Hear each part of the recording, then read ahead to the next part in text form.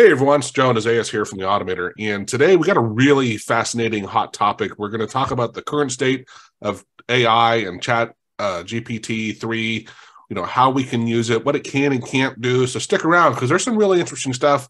The one thing I will caveat is, hey, this is at the early stages of this tool, right? Like in other tools that are out there. So things are going to be changing like crazy. We're mostly going to be talking about what, it can't do at the moment, but that's definitely going to change.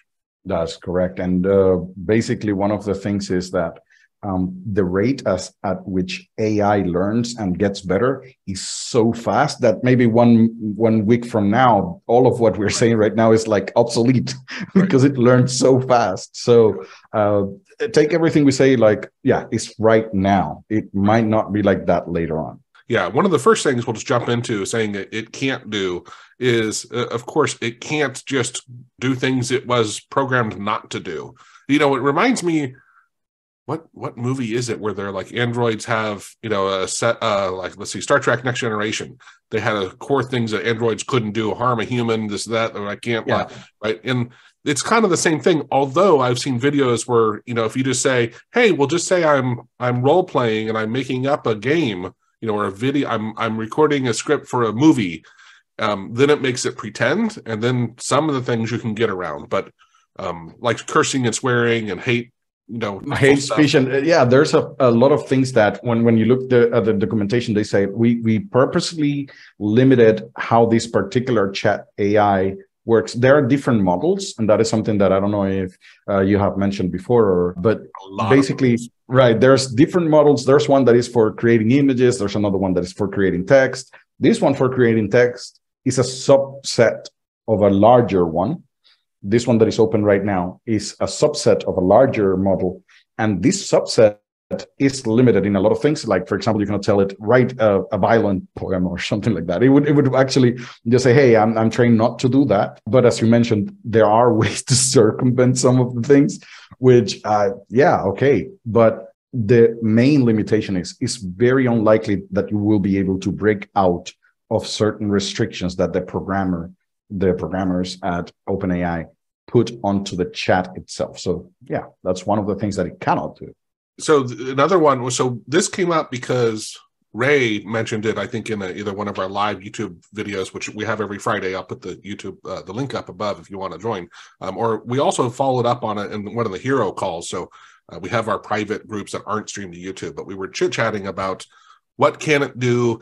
And Ray asked Isaias to log in and to do some stuff. And Isaias was doing it. And again, Isaias has really good English, but he's not a native English speaker. And the way he was asking the question at the time, it was just slightly different than what I did. And I forget exactly what the case was, but I'm a native English speaker, right? And I asked it a slightly different question, and it was able to do. I said something like, when was AutoHotkey first created? And I think you said, when was AutoHotkey created? Maybe it was something like that. And when it was released. So it can only do what you ask it to do, right? So this is where, in my background in market research also, in training to say, I want a very specific question I want answered, right?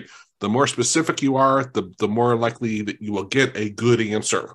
Right. The way how you phrase the question is very important because it would do exactly what you mentioned there. So because I said, when was AutoHotkey released? Only like that. And it said, like, I cannot answer that. But probably what you said is, when was AutoHotkey first released? And then it had the answer to that. So for me, it told me that it couldn't, but it was just the way how I phrased the question. So, and that is another thing. The chat AI program is not really meant for answering questions. It generates text based on a prompt. Now, if your prompt is a question, it would generate text that looks like an answer, and that is something kind of like a minor point. It's not like that important, but it's good to mention it. It's not an answer. So sometimes what it gives you might not be correct. It's just that it looks like the answer because that's what it was trained to. Now, we can get that text and either modify it or extract the truth from that comment, but it is a very fine line between, okay, generate a description for a product, and it would generate text that looks like the description of the product, But when you look into it, really, you might find words that have nothing to do with the product. Yeah, because it's not really giving you a true statement. It's just giving you something that looks like the truth.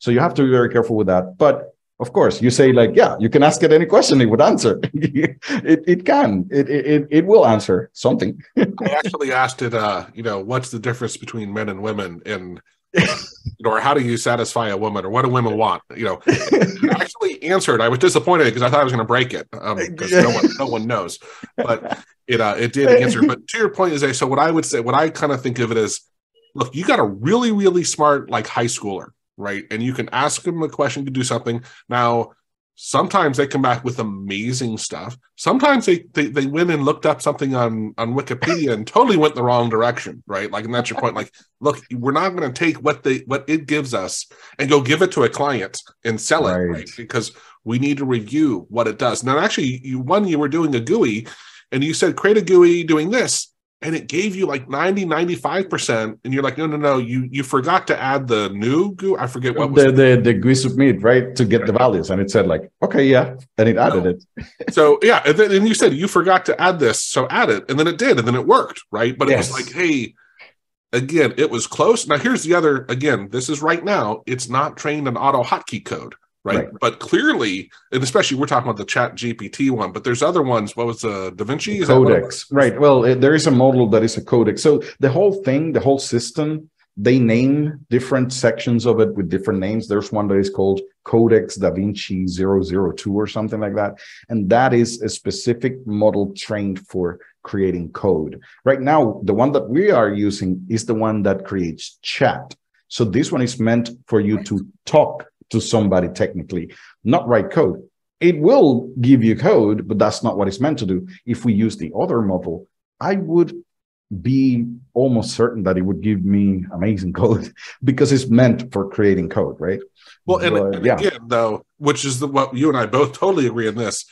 Look, it needs to be trained on that language, programming language or whatever language, right, for that matter, right, in what you're doing. And it's not yet sanctioned where it's coming up with these solutions that like thinking out of the box and coming up with new approaches. Right. But at some point, so AutoHotkey, and maybe it is, maybe it isn't, some of these other ones that you're mentioning, we don't know. And there's so many out there. The problem is, who knows? But at some point it will be, right? And we'll be able to create some really cool looking stuff. So let's get into some of the stuff that it can do and can do really well. Definitely.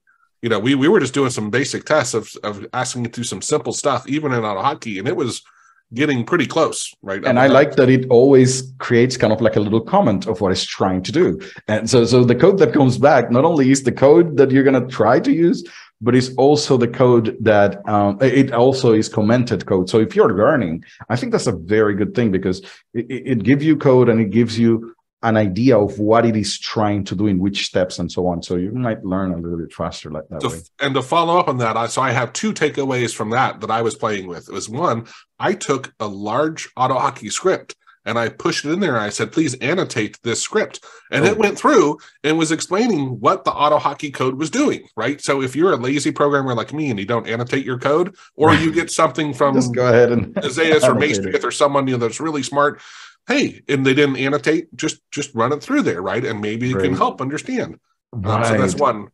The second one is you can actually tell it, and again, it has to be programmed for your language, but to say, hey, you can put in your code and then say, summarize this for me. What is this thing doing? What is this doing? Yeah. And I'll put the URL up above here, but our script for inspecting AutoHotkey. Right. Yeah, the script scanner. Yeah. That's why I thought, like, man, if we can bind this. Oh, right. I understand to just a little bit of a box there, having a summary as well. So it is not only showing you what we determined that is kind of like risky or whatever, but actually a short description or summary of what it's actually doing. Yeah.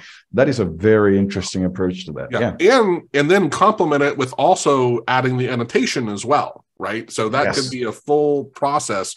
And holy cow, suddenly you feel much better when I get some random script that like I can have a decent idea, no matter of my skill level, right? What it's doing, as long as I'm willing to read through all the stuff. Depending on how big the script is as well.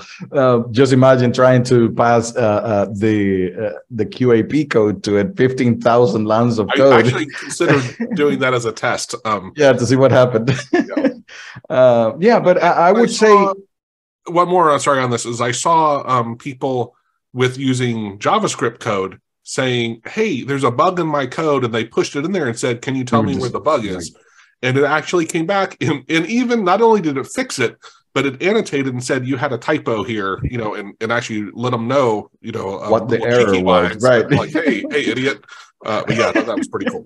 I actually think it would be funny to grab this code, find the bug, and using a very cheeky thing, tell me what my errors were, because actually it understands different models, different modes of speech. So you can tell it, explain it like I'm 5, and it would explain to you like you're a 5-year-old person. Right. So I was watching one this morning, and they were talking about, they had people just like us discussing a topic. They asked the AI to say, hey, have these two guys, which they mentioned them by name, discuss this, but in a Quentin Tarantino movie. And so they showed the dialogue that came back. And one of the guys said, well, this isn't really real because there's no F-bombs, there's no swearing. And then someone else said, but wait a minute, that's because right now it's been told not to do that.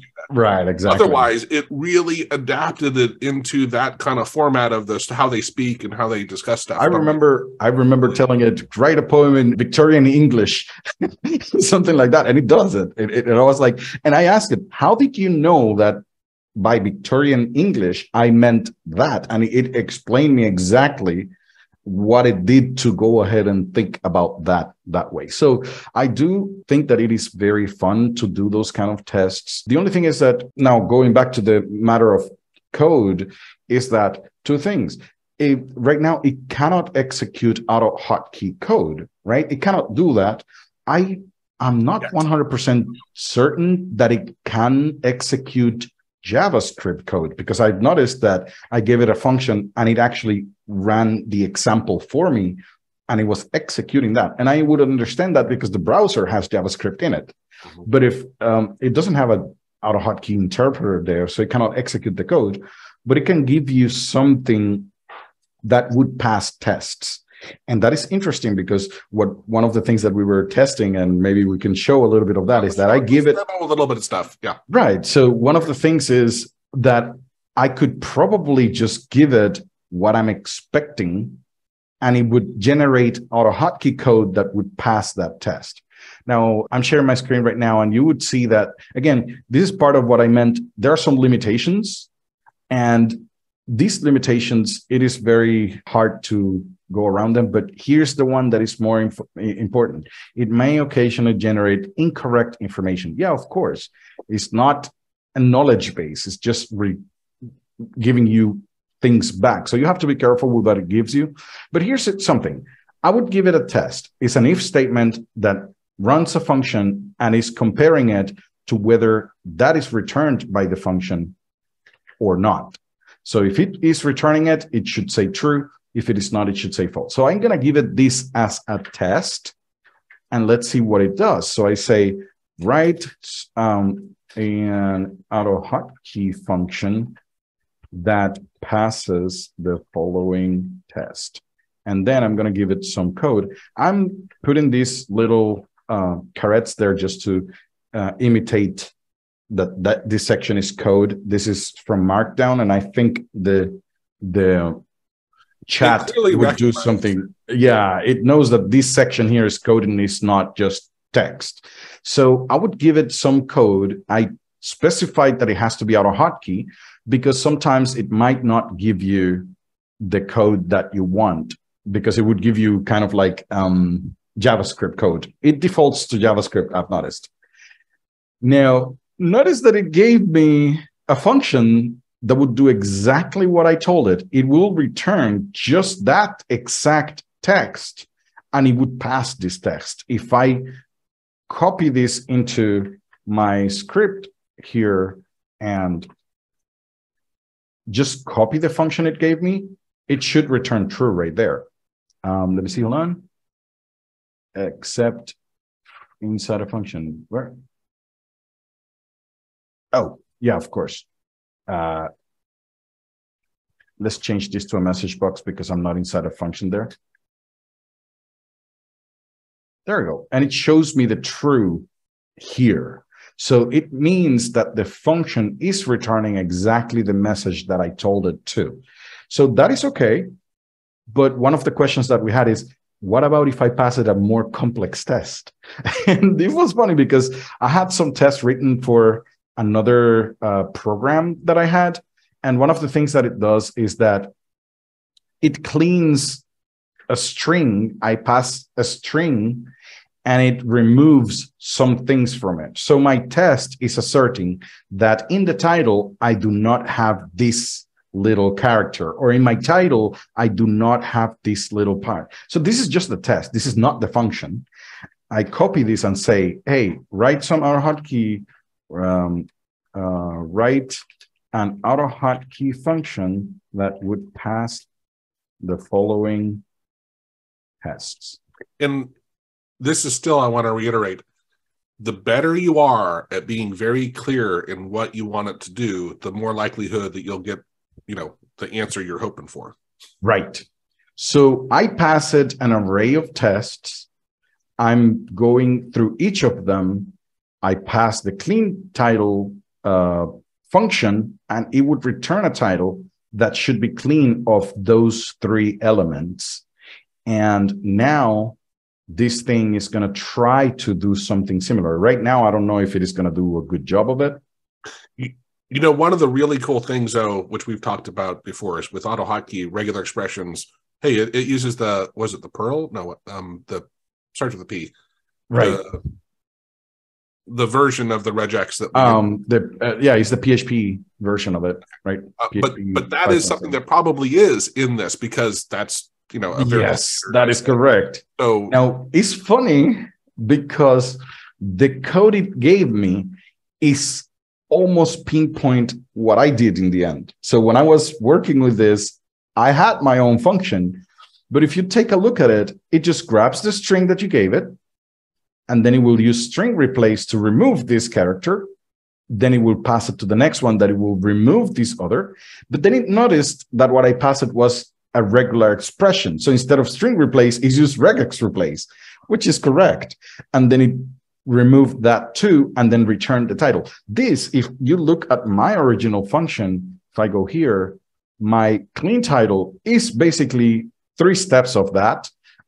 Is again the regex, the string replace for that one. I use regex replace mostly for the others because of the spaces, because I wanted to make sure if they were there or not.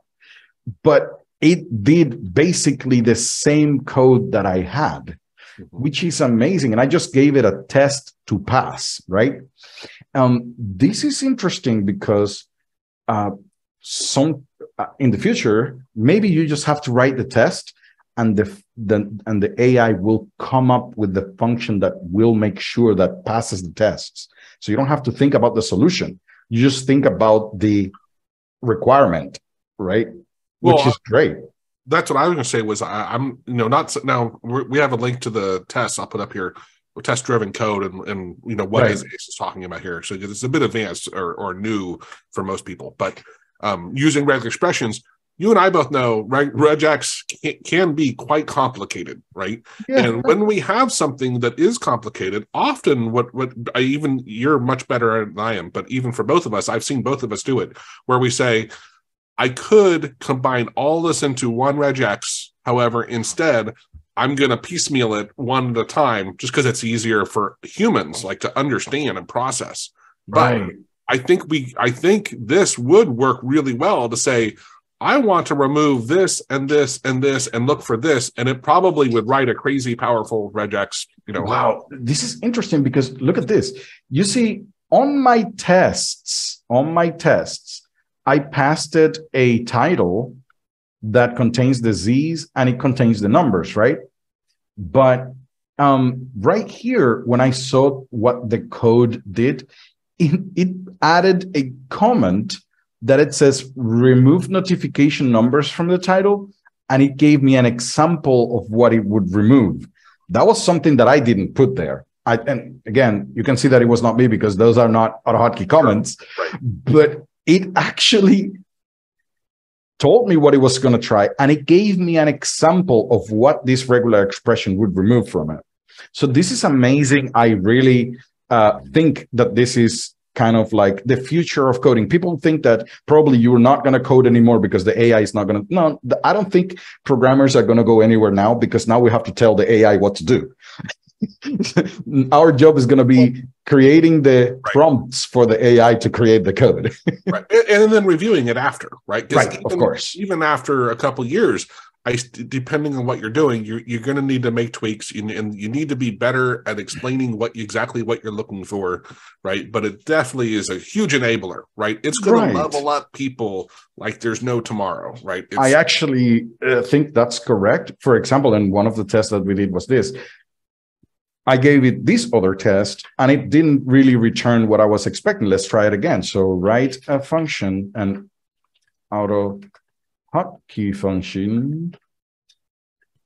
Which this is where you start realizing certain things are so important to mention, right? Right. It has to be an AutoHotkey, because if not, it would go ahead and give me a JavaScript one or something like that. But also, we've talked about how training too, like after you do this over time, it will learn and understand. And probably if you have a profile, right, that you log into, maybe there'll be a way to default it to certain things as well, right? Like, I would assume so, yes. So now I just gave it this test. The test is that I'm going to pass it a URL, and I want to remove unwanted things. For me, the things that I want are just from the K here up to the CRID. Anything else should be gone. But what it did is, oh wow, this is different to what I was, right? What it gave me before. Well, we were talking about it. We wondered if it would understand key value pairs, and the fact that it's actually parsing the URL. And can we mention, the key value pairs? Keep the first one, or keep whatever, this key and this key, but and the value, but not other ones. Like.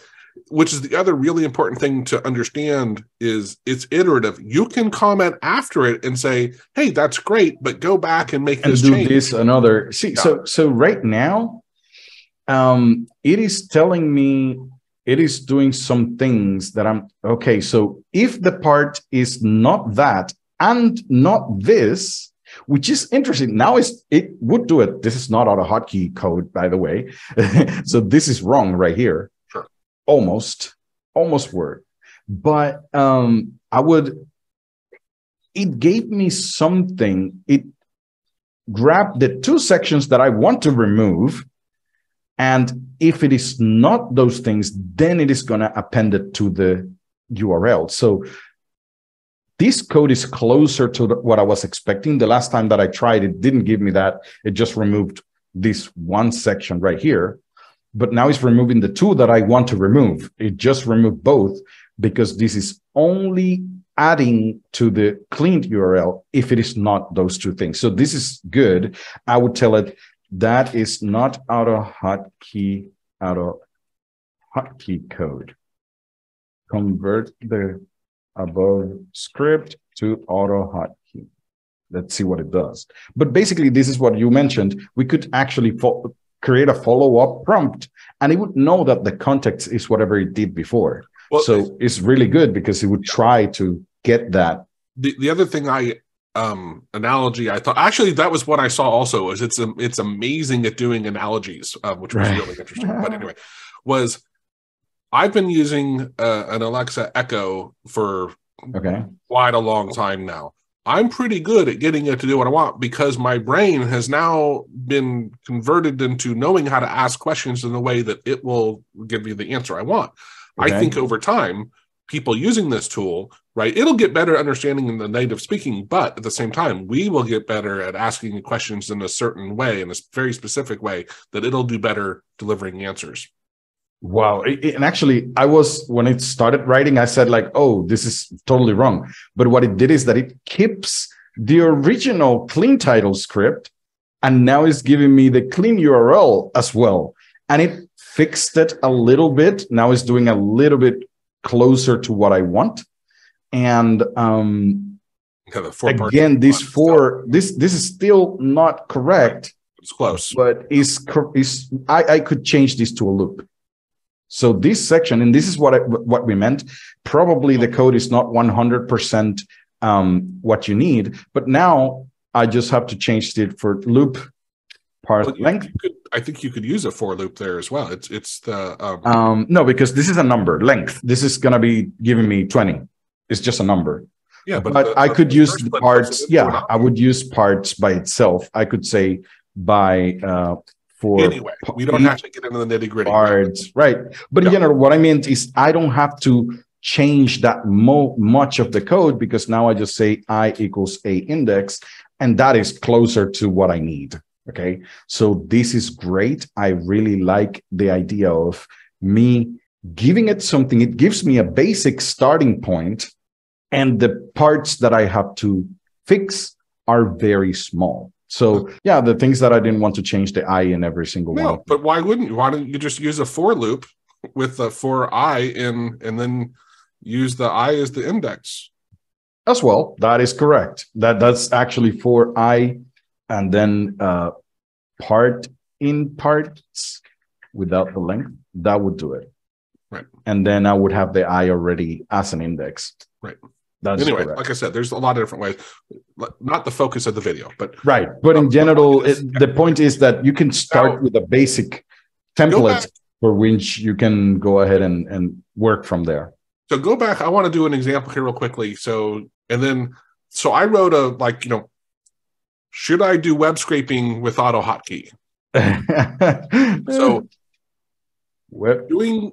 asking questions on general topics, so not programming, but this thing, like I was blown away at the answer. I wrote something close to that, and it wrote like almost identical to what I think. It's like, hey, web scraping is a pretty complex topic. Even though you can web scrape with AutoHotkey, you're probably better if you're doing a lot of work to there it is. Is it possible to do it? I could not have written a better answer myself on this. Like it was nailed it.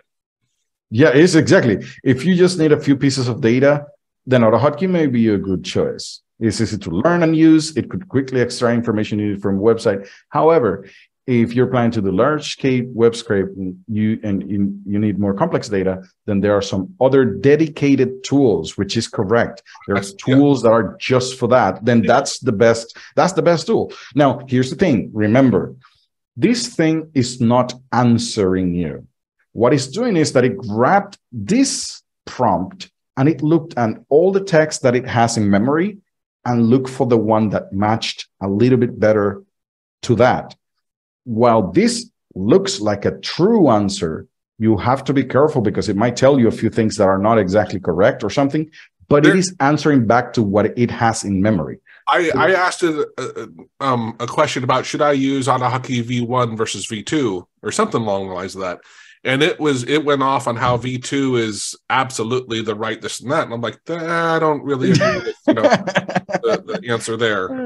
But again, and I wrote one saying, hey, should I use AutoHotkey versus Python? Or why should I use AutoHotkey over Python? And it explained the differences and how they're used, right? One is more of a desktop automation and one's more server-side things and this and that. And I'm like, it's really, really good. But to your point, it can be wrong. But it's just that the majority of the text out there contains those answers, and it's grabbing the majority of it and summarizing it into this. Yeah. So to your point is what one might argue is when you think the wisdom of the crowds, right, is going to give you the right answer, then it'll be a good solution. When it might be something very, very niche, and there might be an expert that knows how to do something. Right. It may not come up with that. Right, that is correct. That's the other part that I agree with. So I think this topic is really interesting. I think it's going to be developed, quickly. So soon, a lot of the things that it cannot do will be done, and the things that it does right now will be done better. So I think it is a very good direction, and I definitely don't think that programmers are going to be out of job. Now our jobs are going to be different. It's going to be creating the right prompt for the tool to create the right code, which looks easy, but is not. I'd even say, Isaias, we will probably start working in many more languages, because now I don't have to know Python or JavaScript. I can use this tool to get me close, because you and I we've talked about this a lot. Like in Python, hey, I can go in and I'm not, or C#, right? I can go in and I can tweak things, but I can't write from scratch, right? But I can tweak things. So I could probably take some code, get it from there, get it running, but I don't have to know the ins and outs of every little thing, right? And this tool is going to be brilliant for that kind of stuff. That is correct. So I hope you all enjoyed. The other thing we didn't even touch on is all the other stuff. Like I've been going and optimizing my headlines and titles and stuff. It's really powerful. You know, it's very conversive and can write some really good clickbait stuff. That's for sure. So thanks everyone. Hope you enjoyed that. How are you guys using it? What is your experience? I'd love to hear in the comments here. If you're using it, where do you think it's going? Also, what kind of timing do you think, at least for AutoHotkey, like getting it in there? Do you think? I think in the next year we'll have it with AutoHotkey and doing a lot of really cool stuff. Because you're saying, I mean, like it's easy to get hung up in time as how humans work, but computers, it's just off exponential. Yeah, that's exponential. So it goes really fast. There you go. Please like the video if you learned something, enjoyed it, because it really helps us out. We get a lot more views for people liking it. So I really appreciate it if you like that. Hit it now. And subscribe if you're not a subscriber. We dump out videos at least twice a week, sometimes more, depending on the topic. And we're by far the largest AutoHotkey channel, creating some really cool stuff. So thank you.